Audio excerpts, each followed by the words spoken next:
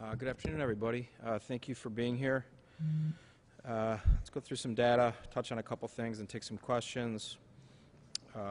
Unfortunately, over the last 24 hours, we have lost a member of our community to COVID-19.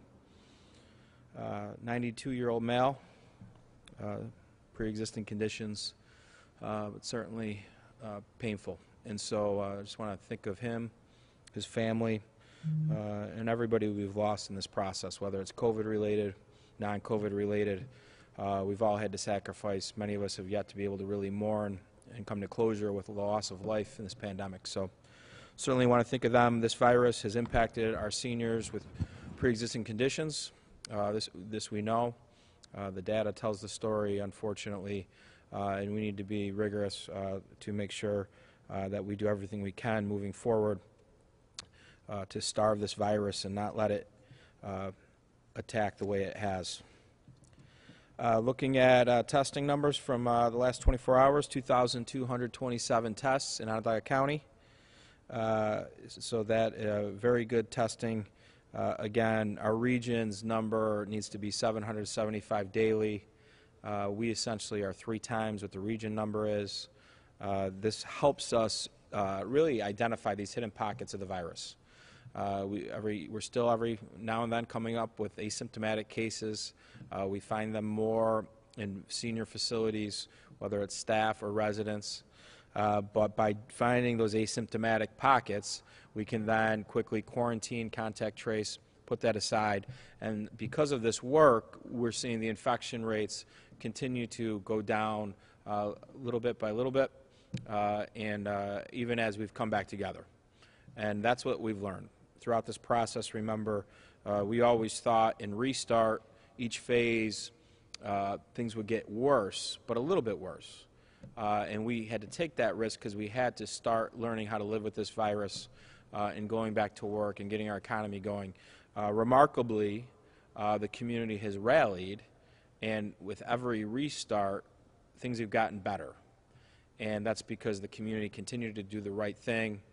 Every once in a while, we would get off track a little bit, but quickly get on track, and it's just simply remarkable what's happened. Looking at hospitalization numbers, 14 people are in the hospital. That number's down 2 from yesterday. 5 of these individuals are waiting to return to a senior facility. They no longer need hospital care, but via the governor's executive order, they need to test negative for COVID before they go back into the senior facility. So really, when you look at the number of individuals in the hospital right now related to COVID that are being treated actively, we have 9 individuals in the hospital being treated for COVID, 3 in the ICU. So please keep these 3 individuals in your thoughts and prayers so that we can get them well, and all these folks, get them back home. But when you look at the hospital data, we haven't been here in a while. So again, our medical community is getting better at working with folks when they're sick, when they're coming in. Overall, the demographics of folks that drive hospital cases, specifically seniors with pre-existing conditions, the percentage of cases has really dropped over the last few months, and that has certainly helped us with these numbers. When we look at overall positive cases, 3,409 positive cases since March 16th. That number's up 11 since yesterday. Out of the 11 cases, 2 household contacts, 2 senior living facility, 1 case related to travel, the state of Nevada. I'm not sure where in Nevada, but I have my ideas. Origin of case yet to be determined. We have 1 still being contact traced, 5 from community spread.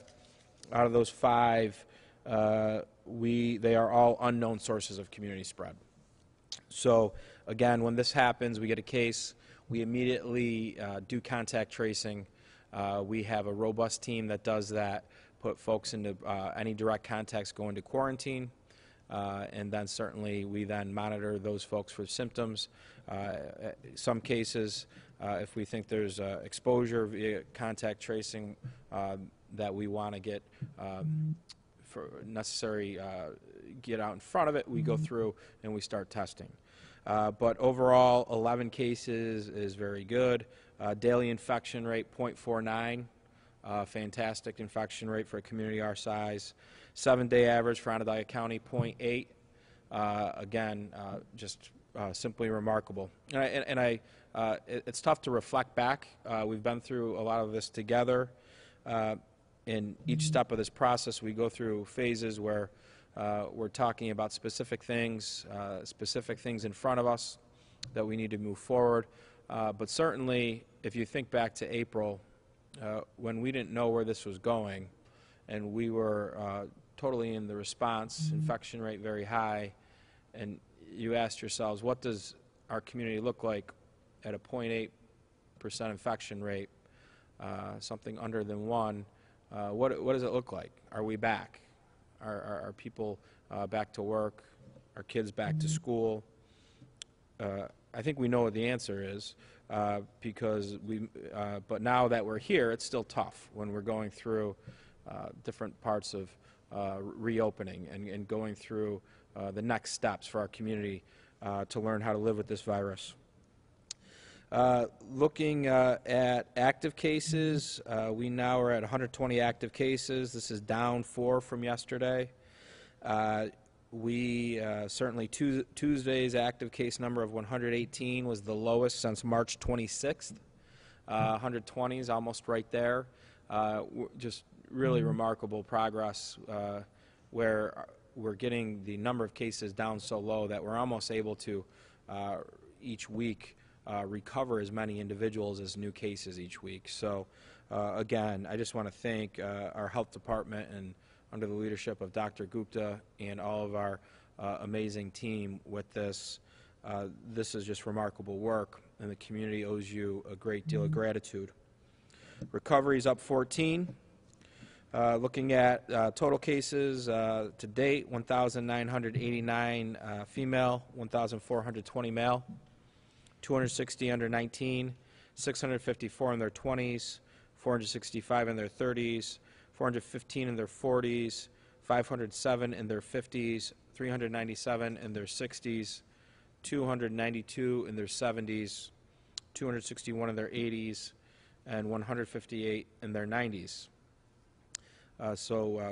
Those percentages have changed over the course of this process. Certainly, when our nursing homes and senior facilities were being hit very hard, those cases got weighted towards the 70, 80, and 90-year-old demographics. We really made tremendous progress there. Now the cases are weighted towards our younger demographics again, as they are more social. Certainly tomorrow looks like to be an interesting day with the governor's announcements with school reopening plans. If the decision is to reopen, the governor gave guidance earlier with data metrics, 5%. If you're under 5%, you should be able to go. Again, that's his final decision.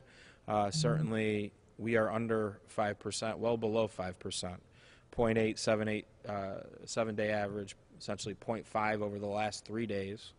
We'll see. We'll see if the plans that were put forward get approved or if there's any modifications. Certainly, one thing we do know is that we have been working overtime, trying to make sure that if the light is green tomorrow for school reopening, that we'll work with each district that wants help with testing employees, and then working with them with testing strategies during the year in their buildings.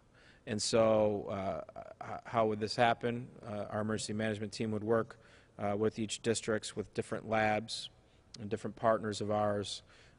They would then work with certainly their employees, and then we would want to get the adults done first, and then move into demographics of students where we've seen cases and especially where we've seen recent cases.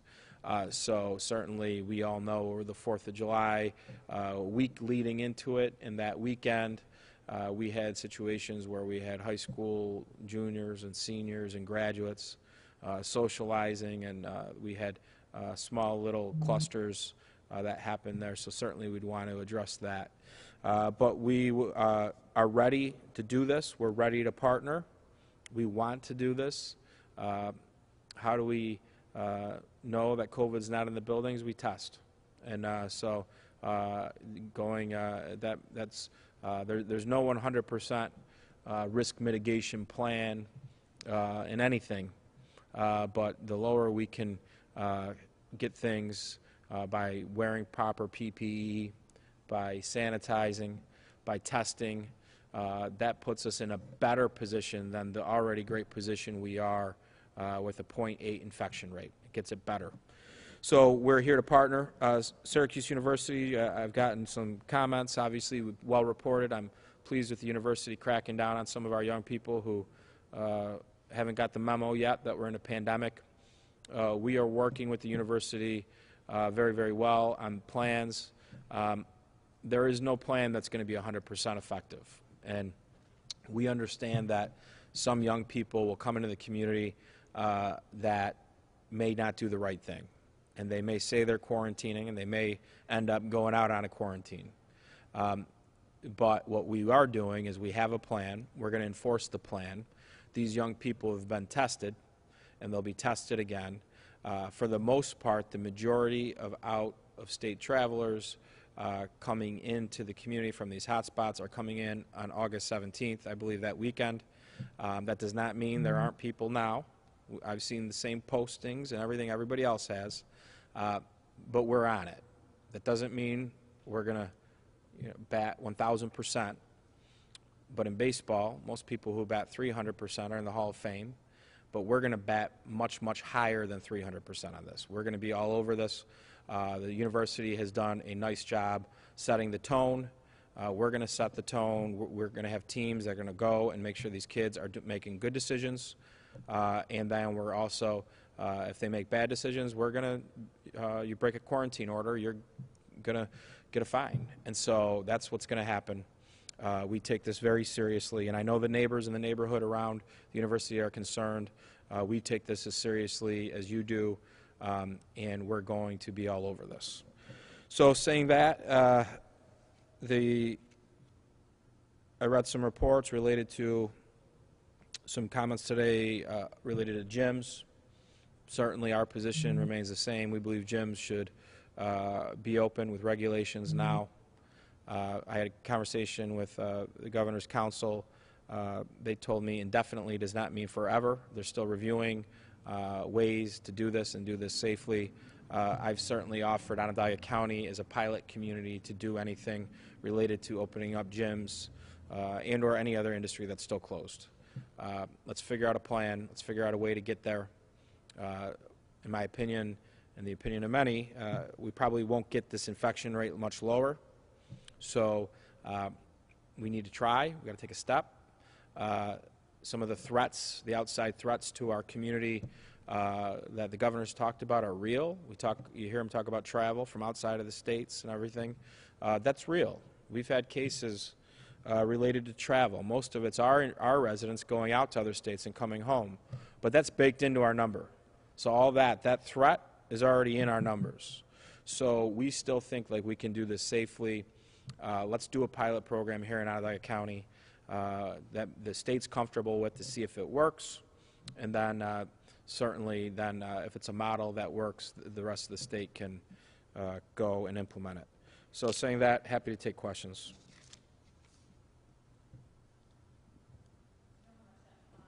For the SU students if they break quarantine? I believe it would be similar to our other fines for any. It's the same across the board. If you break a quarantine right now, or whether it's in isolation or quarantine, you can get fined. So it's the same thing. We will treat these quarantines the same as a COVID quarantine, so there's a quarantine letter that these students should be getting from Dr. Gupta in our health department when they come into town. So. That's something that everybody's taking this very seriously. Remember, most of these students, that doesn't mean you're not seeing students there. The students you see in neighborhoods may not be from these states. They may be from other states. They may not be from SU. There's other colleges. We're working with all of them on contact tracing, and we're working with all of them on their testing protocols Syracuse SUNY ESF teamed up. Lemoyne's teamed up. Think about this. These kids that are coming back in, all of them are getting tested. That's not every resident. We can't say that about every resident of Onondaga County, but we can about these kids. And then the ones coming in from hot states get tested again. So that's 2 tests in a short period of time. So that's good risk mitigation. But there certainly, I've seen it, I think you've reported it, there's certainly some folks that come in, maybe they don't understand what quarantine means. That doesn't mean you get in and hang out and go to Trader Joe's right after, right? If you need to go to Trader Joe's, there's infrastructure built up there. The university needs to help you with that. We're going to take it seriously. We're not going to have a situation pop up where we're going to see little clusters pop up because of those types of things. Eventually, Syracuse University will have a student that gets it. They're going to probably get it from living in this community. The infection rate's so low that it's probably safer for them to be here than in their own communities. But these things will happen. Just like in my own county workforce, we've had cases, right? We give a big workforce. It happened. What did we do? We responded. We quarantined everybody that should be there.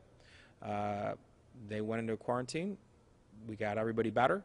We get back to life. At no point did we shut down operations. So these are all things. We've been doing this for a while, so we know how to do this, and we'll get through it all. Brian, you mentioned again the county's working with the school districts to organize testing. And one thing I'm wondering is, will teachers and other school employees be required to be tested, and will K-8 students be required? Yeah, that's not my call. So I don't even think that's the district's call, right? I think if you're, and I had a couple reps from, one rep on social media reached out to me last night about testing, trying to understand that yet. We haven't connected yet. But what we will do is we will put together rapid testing infrastructure and work with the school districts, probably with our mobile testing lab, going to a district near you, right? So there may be one day we're doing 3 different districts. There may be one day where we're just doing 1 district because of how big they are. But then during that time, just like we've done elsewhere, all the employees can come and get tested. And so if you're concerned about going back to work, whether it's 5 days, 4 days, 3 days, 2 days, get your colleagues out. Make it a thing. Go. Get every employee in the building. Get every adult in the building tested. The adults have gotten it more than the kids have. That doesn't mean the kids can't get it, and that doesn't mean that if a kid has it, they can't spread it. But right now, if the kid doesn't have it going into the school year, then certainly with the other piece of this that we're talking about, Jim, is we got to work this out too. And on the backside of your question about kids, parents got to sign off on that, right? That's a parent's call. So that's going to be their call. But we want to make it available. But at first we want to get the staff done. And then we want to do it surgically with maybe going to the demographics where we know we've seen the most cases. And that's going to be our 16, 17, and 18-year-olds. But then during the year, there's got to be something that we're going to offer, whether districts take us up on it or not, some sort of check-in to make sure things are going well. Try to find these hidden pockets, other proactive testing. In terms of the school district employees, whose call would it be? I mean, could a district require all employees to get tested, or? I think that would probably fall to negotiations with bargaining units. It would be certainly, I know in my own operation, there's probably certain employees I could mandate get tested, but then there's other employees that I would probably have to negotiate that with my unions. So I'm making an assumption. We know what happens sometimes when you do that, but that would be my assumption, is that this would need to be kind of a voluntary, proactive step, and if it's a proactive, smart step. And the mobile rapid testing,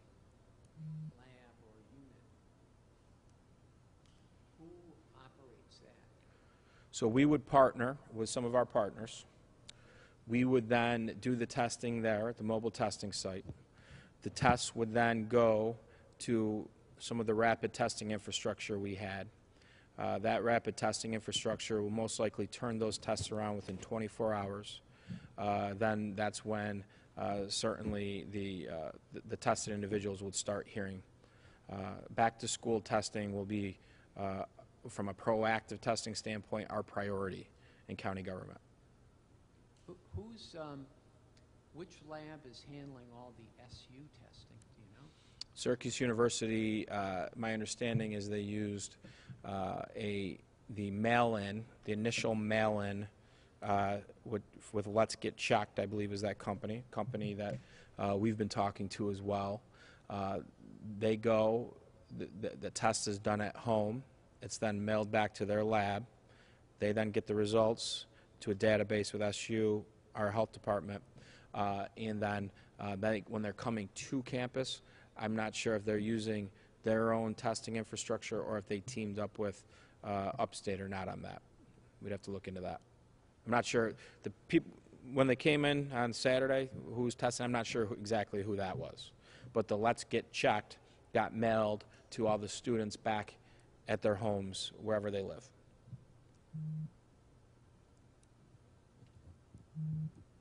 Other questions? Why did the town of Camilla shut down youth baseball and softball? You'd have to ask the town of Camillus that. Do you know who made that decision? Who would make that The town of Camillus made that decision. So I don't know the history. Certainly, there was a couple complaints. Whenever we get a complaint about a business or an organization, no matter what it is, we're going to forward that complaint. Depending on the complaint, if it's a physical distancing issue, we then, why we're forwarding it is so that people can learn from it and get better at it. And then certainly if it's a situation where we think there's a public health risk, then that's when we go and we start the enforcement side of that.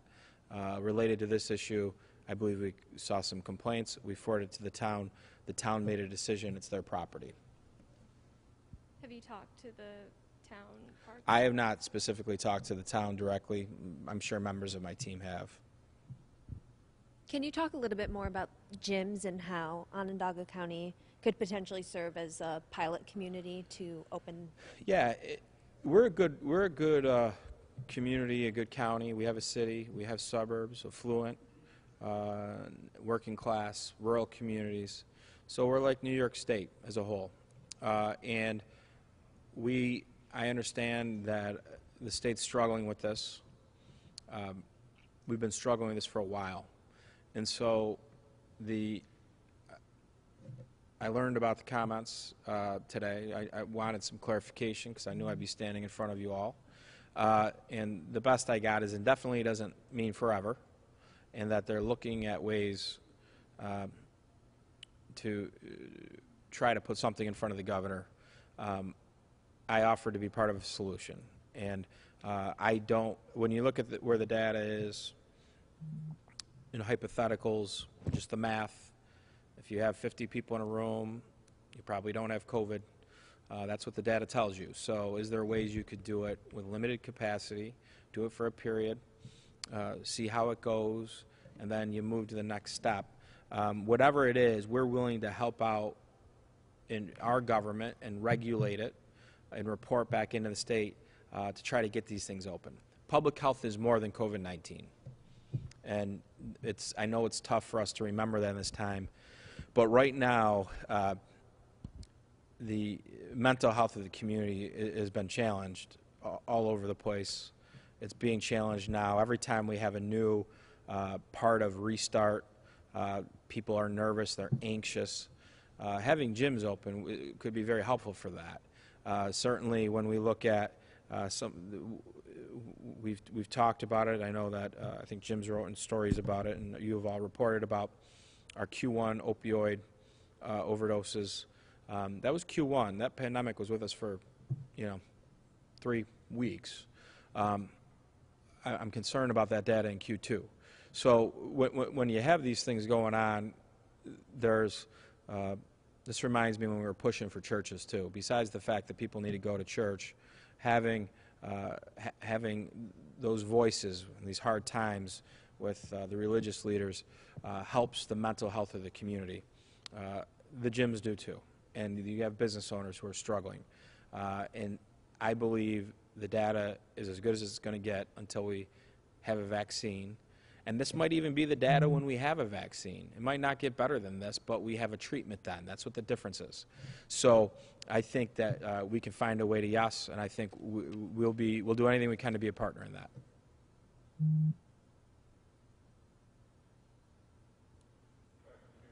Yeah.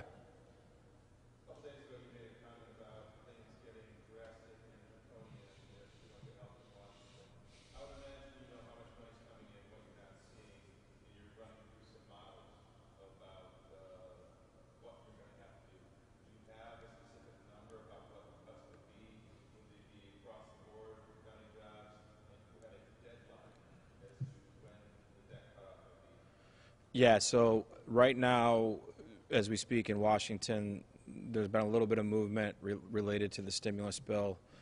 My understanding is that the White House has put state and local governments on the table for the first time. The number is, I think, $150 billion combined. So, two things there. How much does the states get? So, New York State's got their own problems. So, does that mean that the state gets some money, even if it's not enough, that their cut to the county government right now and to the city government's 20%? They're saying 20% across the board. So if they get enough money that their whole now has been cut by 10%, does that mean our cut goes down 10%? That's helpful, right? The second is the rest of the locals, so cities and counties are different in every state. Some states, cities have health departments. And in Speaker Pelosi's district, that's what her city does. Her city does a lot of the work we do. So the way this formula is structured is not necessarily equal to all governments. So in the current formula, again, that we saw before out of the HEROES Act, the city of Syracuse actually did better than the county of Onondaga. To me, does that make sense? No. We were losing more revenue, we have more costs. Am I happy for my friends in the city of Syracuse? Yes. So what does that mean? Under $150 billion, if that's the number from the states and then the locals, we'll get something. Maybe we don't get cut as much as the state of New York. We will still need to restructure under that number. Restructure less probably, but if that number gets higher, 250, 300, 400, maybe we can survive this thing. But the when is in August. There's certainly, once we know what our number is, once we know where this is going. We got a sales tax payment notification yesterday. It was for a period of June and July, and essentially that's when phase 2 is going to phase 3. You're starting to go up. So our last payment was -20. That one went to -12.7%. So later phase 3, hopefully our next payments are more than -10, -8%. But that's a massive number. That's $45, $60 million, depending on where it all goes. So when you look at it all, what's on the table now in D.C. will help, but it won't solve our problems. So we'll wait and see. But if we know this weekend what the number looks like, if it's done this weekend, certainly the next part of the early part of next week we'll be focusing in on the decisions that we have not wanted to make. We will make them. We'll make them quickly to send over to the legislature. Other questions? Just want to thank the community. Again, a lot of serious things going on. This is very serious overall. We've made tremendous progress. Everybody should be proud that we're doing this. A little bit of humor. Certainly, our young people who we're looking at having a very depressing week going into this week with the potential banning of TikTok are very happy still. My daughter Maddie is very happy. Her TikTok app and videos are going on right now. I was going, if TikTok got banned, she was going to demand that I put forward some of her impersonations of some of our national political leaders, which are very funny. But it hasn't been banned yet, so my 10-year-old Maddie has not been able to twist my arm that way yet. But certainly our tweens are really, really happy this week that they still got their TikTok. So everybody, please be safe. We're going to get through this all. It's tough, but we're getting there.